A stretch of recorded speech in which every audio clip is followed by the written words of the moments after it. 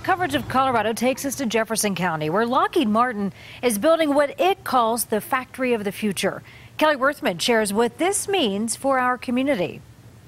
Construction is underway on a new $350 million facility here at the Lockheed Martin compound. It'll be one of the company's largest, producing next-generation satellites. There is some amazing technology being developed across the industry, and we're very excited to be a part of that. Space is a big place and big business, especially for aerospace company Lockheed Martin. We're very excited to be building everything from weather satellites for NOAA to the next-generation GPS satellites that'll serve every American to NASA's next Mars lander. To keep up with the fast-paced and ever-changing industry, Lockheed Martin is building what they call the Gateway Center on their large compound south of Denver. The 266,000 square foot facility will include state-of-the-art production rooms where satellites will be built more efficiently and effectively. We can build satellites that are over 20 feet tall. We can also build satellites that are so small they'd fit in the back of your car. The Gateway Center will also allow engineers to run advanced testings all in one place.